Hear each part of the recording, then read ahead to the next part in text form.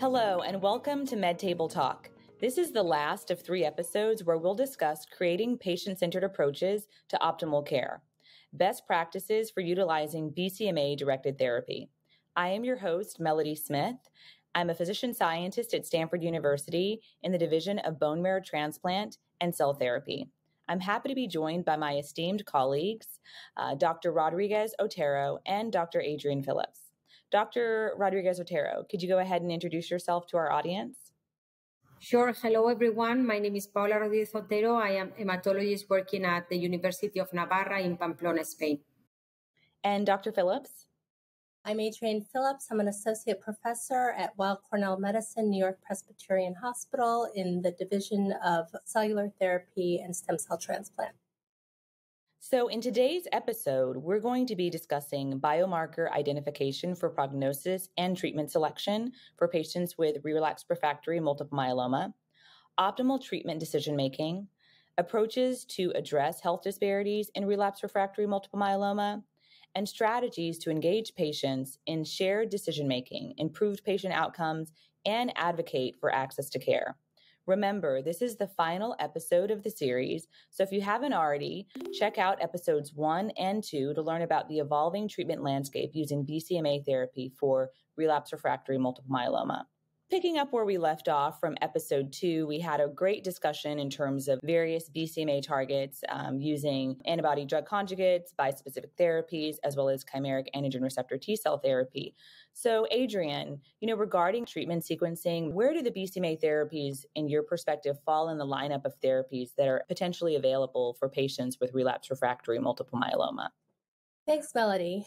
So the International Myeloma Working Group has recommendations for the treatment of patients with relapsed refractory multiple myeloma, and the preferred options are really any first relapse options that haven't been tried. And as someone who treats a lot of lymphoma, this is where I feel like there's a gap in knowledge because there's no one size fits all, one direction fits all. So options, at least in the second line, are higher relapse. You can use daratumumab, carfilzomab, elotuzumab. If those haven't been tried, you can use pomalidomide and dexamethasone. You could use selinexor, bortezomib, belantamab, and then BCMA-targeted therapies, which are indicated in the third or fourth line, could also be used as an investigational agent. So what are some of the top considerations when selecting treatments for your relapsed refractory multiple myeloma patients with multiple lines of prior therapy? Like when you're making these decisions, Paula, what do you prioritize in determining which patients would be best suited for one of these therapeutics? So I think that for sure you need to consider a patient condition, so comorbidities, frailty status, age, and also very importantly, what are the treatments the patient has previously received, if there was any, let's say, treatment toxicity that prevents you from using the drug in a new line of therapy. But I think that today, one of the most important factors to consider is the refractoriness to prior drugs. I think from a practical perspective, when you face a patient in third or fourth line myeloma, probably the treatments the patient has previously received and the drugs to the disease is refractory to are what is really driven your treatment decisions. And Adrienne, do you have any other sort of considerations that you keep in mind when you're considering your patients for a BCMA-targeted therapy? So, yes, I agree with Paula. There are a lot of considerations for treating relapsed refractory multiple myeloma patients, and they include both disease-related factors, patient-related factors, and treatment-related factors. And all of these will influence your decisions. Speaking specifically about cytogenetic risk classifications in myeloma, we know that about 25% of myeloma patients have a poor risk cytogenetic profile. And the poor risk cytogenetics that we're talking about include the translocation between the chromosomes 4 and 14, translocation 14-16, translocation 14-20, the deletion of 17p or a gain of 1q by FISH. So again, that's about a quarter of myeloma patients, and these mutations and this pattern tells us that these patients are going to have a poor prognosis. Yeah, I think that also because we are incorporating a lot of new drugs and we have patients that are now responding better with deep responses to the therapies that we have now available, there is a lot of development in the field of prognosis markers, treatment monitoring, and we have now several strategies. We can monitor a minimal residual disease in the marrow as well in the peripheral blood. We can also evaluate circulating serum BCMA levels, and we have now a lot of knowledge with these techniques. So we are extremely happy to have Bruno Paiva join us to share his insights on prognostic markers, risk factors, and treatment sequencing for BCMA therapy. Welcome, Bruno. Can you please introduce yourself to our audience? Thank you so much, Paula. It is my great pleasure to be here. I am Bruno Paiva, Director of Flow Cytometry in the University of Navarra, Pamplona, Spain. So recently, the use of minimal or measurable residual disease, MRD status, is being applied in some centers as part of the routine clinical practice and very importantly, in the context of clinical trials. And we know that achieving MRD negativity is one of the most important prognostic factors in myeloma because it is associated with better outcomes. So can you explain us what is measurable residual disease and how is it being used as a prognostic marker in myeloma? Yes, it would be my pleasure. The classical definition of minimal or measurable residual disease, MRD, is the amount of tumor burden that remains after or throughout treatment that is undetectable using conventional methods available in routine diagnostic laboratories. And this residual disease can be detected using more sensitive methods. So this being the classical definition, if you wish, I prefer to use other, perhaps more dramatic words. That is the fact that providing that nowadays in myeloma, there are so many different and highly effective drugs. Really, monitoring MRD is about the most sensitive and specific evaluation of treatment efficacy. And I would even say that in this particular disease, myeloma, the methods to evaluate MRD are at the very forefront when compared to other hematological malignancies. Therefore, this is the power of MRD to evaluate to the best of our ability the efficacy of the new and highly effective therapies available to treat patients with multiple myeloma. But on the other side, and I think this is the side that is more important from a clinical point of view, the detection of MRD may help you to resolve the variability, the heterogeneity among patients achieving complete remission, those that will not sustain that remission and those that will achieve a longer remission. And usually this is related to detectable or undetectable levels of MRD. So Bruno, you answered a lot of my questions about how MRD can be used in relapsed refractory multiple myeloma in terms of treatment selection, but can you comment a little bit more about how MRD can be applied to predict response to BCMA-targeted therapies? In my opinion, in the relapsed refractory setting, because of the more aggressive nature of myeloma cells at that stage, I think that generally speaking, perhaps in 90% of the patients, the only way to really achieve a long progression-free survival or time to the next therapy is through the achievement of an undetectable, sustained MRD negative status.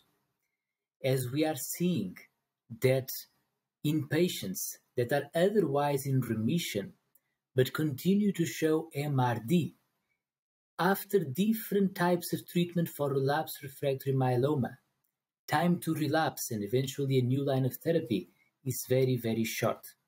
Now, I would not like to overreach what is the value of negative MRD in this setting that unfortunately, in my opinion, is somehow less than in the newly diagnosed setting. In other words, the progression-free survival may not be as long as we see in the newly diagnosed setting.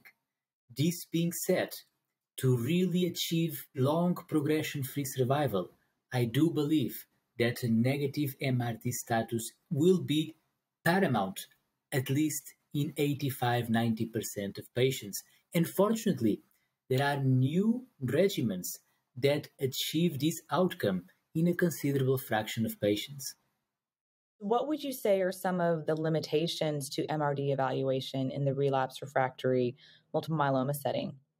In my opinion, the main limitation is the amount of disease spreading at the time of a fourth, fifth, sixth line of therapy. And therefore, if we consider MRD, this will be informative as a more sensitive tool when compared to the criteria for CR, but might be underpowered because of greater disease dissemination. I wanted to just follow up on a limitation that I think I'm also hearing is that currently is the MRD assessment being done on bone marrow? My patients, don't want to have bone marrow biopsies all the time. So I would say that could also be a limitation. So Bruno, if I may, because I think that one of the limitations of MRD is that it's not widely adopted, let's say. So we have heard a lot. Yeah, we have heard a lot. There is a lot of prognostic implications. And I will say that in newly diagnosed, we are all much in favor or willing to do MRD testing or sequencing, MRD samples to search for sustained MRD. But in the relapsed refractory setting, with the drugs that we are typically using now, is of less value because a small proportion of patients do get to these very deep responses. But for sure, using these new BCMA-targeted therapies, bispecific antibodies, and CAR-Ts particularly, that we have seen patients achieving really deep responses, including MRD. And you have also shown data showing that patients that, for example, after CAR-T cell therapy that are MRD negative at month 3, for example, after CAR-T cell infusion, are the patients that are doing better in compared to patients that remain MRD positive at 1 month after infusion. So really, maybe highlighting that these tools may be of greater use in this field, of new therapies where patients are really reaching to these deep responses. So just one question, Bruno, what would you say is the knowledge gap or the sensitivity of the assays that needs to be addressed in order for MRD to start helping us guide treatment decisions or be more prognostic either in the early stage of treatment or in the relapse refractory setting? I would put it this way. A positive result is equally valuable in one setting and the other. But back to your question, the gap. Mm-hmm. I think that in terms of the robustness of methods, we are there. For sure, there will be improvement. Yeah. And I would say that the gap is more about the time we need to learn from ongoing clinical trials that have used MRD as either a randomization or a stratification factor prior different duration or intensity of treatment. I agree. And I think that also in the setting of BCMA treatments, and I will say particularly in the setting of bispecifics that are now planned until disease progression, we will keep on learning how to tailor the duration of therapy, probably based on patients achieving MRD negativity. And maybe we can afford some long-term toxicities in those patients if we are able to show that they can just stop therapy because the responses will be maintained because of the MRD negativity status. So I think that there is for sure a lot of things to learn about how to better incorporate the MRD in our real-world daily clinical basis to fine-tune, as you mentioned, the therapies in our patients. So I would like to take the opportunity to thank Bruno, Dr. Paiva, for the excellent discussion. Thank you very much, Bruno, for being here with us today. Thank you. This was very insightful discussion. I really enjoyed. Thank you again for having me. So now we wanted to speak a little bit more about sequencing the different BCMA therapies in patients with relapsed refractory multiple myeloma. So Adrienne, what is your uptakes of the role of the BCMA therapies and how can we eventually sequence these treatment modalities? Thanks, Paula. There was an interesting abstract presented this past year at ASH by Mehmet Zeta and his colleagues, who did a retrospective review at the University of Kansas of their penta-refractory myeloma patients. And by penta-refractory, it means they've had 2 different IMiDs, they've had 2 different proteasome inhibitors, they've had an anti-CD38 monoclonal, and historically, these patients have a poor median overall survival. So he looked at patients who went on to receive BCMA-directed therapy that could have been belantamab or CAR-T or BCMA monoclonal or a bispecific. Of 78 patients, 43 went on to receive BCMA-directed therapy and 35 did not receive BCMA-directed therapy. And in their retrospective analysis, at least their Kaplan-Meier curve showed that the median overall survival for those BCMA exposed, even when they were penta-relapsed refractory myeloma, was 17 months. And this is compared to just 6 months in those patients who did not receive a BCMA-directed therapy. So again, retrospective, but very interesting. And these patients can continue to be treated and achieve long-term survivals. Adrienne, that was really exciting data that you shared at ASH on the response to BCMA-targeted therapies in penta-refractory multiple myeloma patients. I do want to just take a moment as well to talk about some of the emerging treatments that are being investigated after either multiple lines of therapy or BCMA-targeted therapy. So a few of those new and emerging therapies that are being investigated include elrantamab, livelceltamab, alnuctamab, and Xivercel. It's important to note that the median prior lines of treatment in patients who've been treated with these therapies on trial range from 4 to 6 prior lines of therapy. And notably, elrantamab is the only one of these new therapies that has included patients who received BCMA-targeted therapy.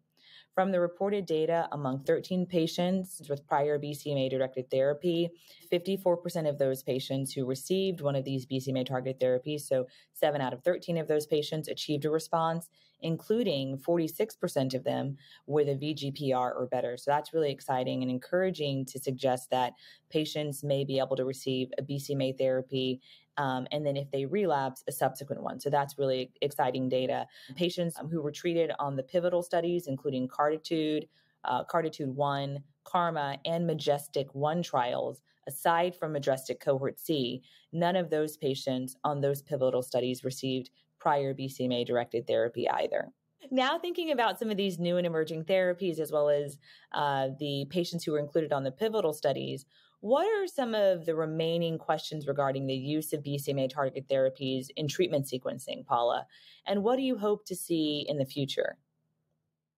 So I think that one important aspect to consider when we are thinking about sequencing the different BCMA therapies is that we need to move a little bit away for the classic, patient relapsing on immunomodulatory drugs, changing to proteasome inhibitors and the other way around, because these are all drugs targeting the same molecule in the surface of the myeloma cell. So these are all BCMA targeting drugs, but the mechanism of action is completely different. So we're speaking about this possibility of sequencing between these different agents. So it is sure that the data that we have today is still scanty. So as you mentioned before, we have some data with teclistamab after prior BCMA antibody drug conjugates or BCMA CAR-Ts, and we have see that 52% of the patients treated with teclistamab after failing BCMA therapies are able to achieve an objective response, and a median duration of response has not yet been reached in this cohort C from the Majestic 1 with a median follow-up that is close to 1 year, so suggesting this sensitivity to other BCMA modalities. We also have data with a cilta-cel, and we do see responses after antibody-drug conjugates or bispecific antibodies. But I will make here a note. I think that if you have a patient that is candidate for a BCMA CAR-T, you have the slot available and your patient is in good condition, probably it's interesting to do CAR-T cell first and then using the other drugs eventually later, because we have seen responses, but the overall response rate and the progression-free survival is shorter if we use CAR-Ts after bispecific antibodies or antibody-drug conjugates than probably the other way around. That may speak about a lower target expression or other, T-cell fitness or other issues, but we can take this conclusion, although the data is still preliminary. So I think that in the future, we need to see more data, more patients treated with different BCMA therapies. I am sure that the real-world use of all these drugs will help us guide in what is the best sequence. And I think that this is very relevant if we want to use these drugs in a better way. Yeah, I think you raised some really important points in terms of the mechanisms of relapse after each of these therapies. These BCMA-targeted therapies may be unique, as you touched on antigen density, T-cell fitness. And so ongoing studies will hopefully help to clarify what are those mechanisms of disease relapse or antigen escape for each of these. Also thinking about what are the best practices for sequencing and assessing responses to BCMA-directed therapies. Do you have any thoughts about those best practices, Adrienne? I agree with what's been said. We need more data. A lot of what we have is preliminary, but I was really fascinated by Bruno's discussion of MRD testing, and I'm very hopeful for that in the future to have perhaps be able to guide our treatment selections and hopefully, tell us how to use BCMA-directed therapies in the most ideal way. So perhaps now we can talk about patient-centered approach to how we treat these relapsed refractory multiple myeloma patients. Do you want to share some of those insights with us, Paula? Yeah, so I think that there is a lot of focus now to incorporate the patient expectations also in the choice of therapy. And there's been a very interesting paper recently published evaluating treatment preferences of patients with relapsed refractory multiple myeloma across different countries regarding patients' preferences for sure efficacy in terms of overall response rate was one of the first factors that patients consider when deciding about therapy. Overall survival was also very important, but other aspects such as duration of response, incidence of severe adverse events are all considered by the patients as factors that will influence their decision. So I think that knowing this, I think that we need to educate our patients. Yeah, I think you have to think of every patient as an individual, and you have to meet them where they are. So certainly they have different levels of health literacy, they have different goals and expectations, they have different support to get them through their therapies. So I think really customizing your decision-making to the individual in front of you is paramount.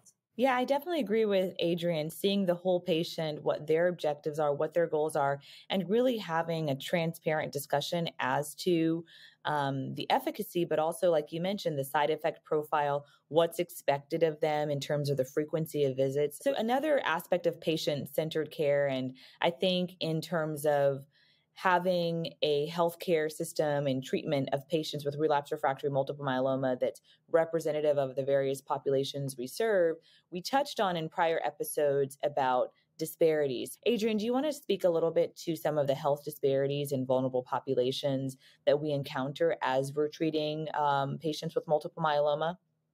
Sure. I think, first of all, the three of us work at academic centers. So we're seeing patients that can get to us. They have the transportation, they have the referral patterns in place to see, specialists in myeloma instead of a general hematologist, oncologist that might see all types of malignancies. So, my goal is to try and reach them, whether it's through networking with community physicians, giving talks or discussions, increasing education and awareness about myeloma, going to churches, going to beauty salons, going to, local social meetings to really just raise awareness about the disease and the different treatment options.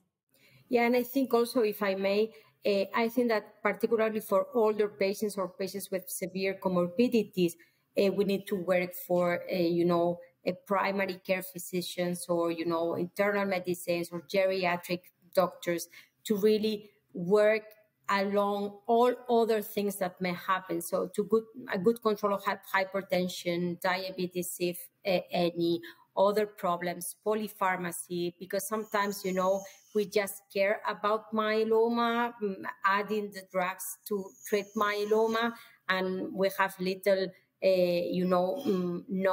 at least myself, to control the other drugs that are that the patient is taking. And I think that this is sometimes one of the problems when we get these old patients with a lot of drugs ongoing already, that you add the myeloma drug, you add the dexamethasone, and then you have the infection, you have the hypertension, you have the cardiac dysfunction going on. And then, you need to work with other physicians to really take the patient as a whole, as an individual, as you were mentioning, and to control everything that may happen. And I think that this is also explaining sometimes the poor outcome of these very elderly patients. Yeah, I agree. And I think the only other thing I would say about the vulnerable populations is patients with a lower socioeconomic status.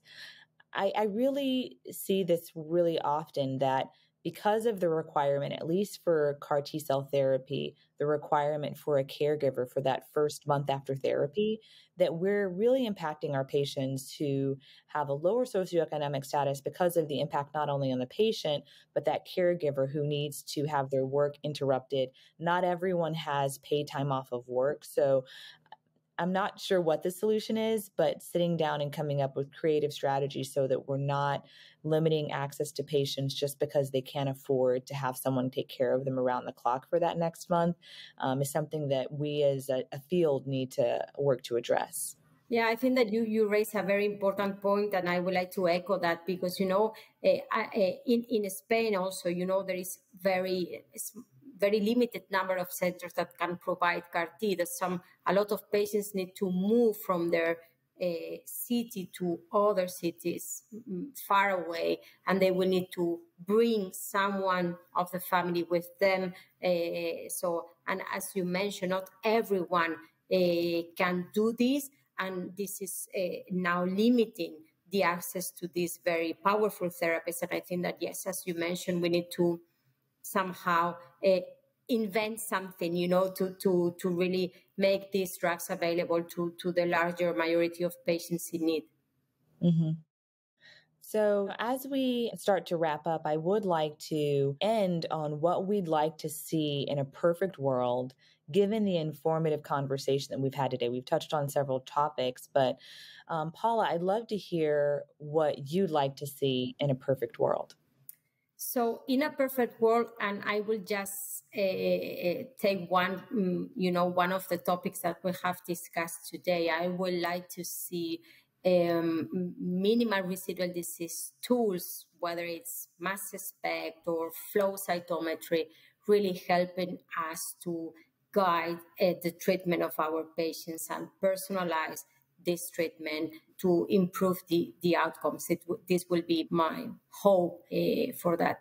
In a perfect world, as someone who works in stem cell transplant and cellular therapy at a highly specialized center, I feel like I'm getting familiarity with how to give these very challenging treatments. And I think in a perfect world, I'd like to continue to get familiarity and experience and be able to extend these highly technical treatments into communities where perhaps they don't need to. This is just my opinion. They always need to be given by a specialist in cellular therapy, but perhaps not at my academic center. It can be given closer to the patient. How about you, Melody? Would you like in a perfect world? Yeah, I would go along the lines of what you said, Adrienne.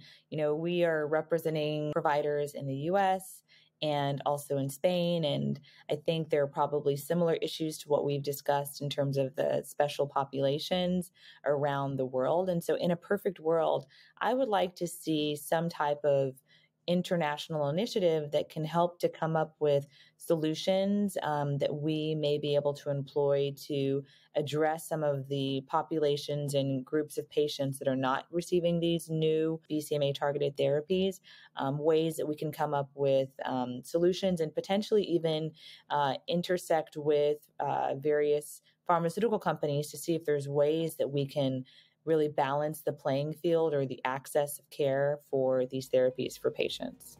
So on that note, I just want to thank Dr. Rodríguez Otero and Dr. Adrienne Phillips for participating in today's MedTable Talk, as well as this MedTable Talk series for these 3 episodes along with me. There are several resources that our audience can download from the activities website. If you have not, please go ahead and check out episodes 1 and 2 from this series. We hope you learned a lot, and to get credit for this activity, please complete the post-test and evaluation.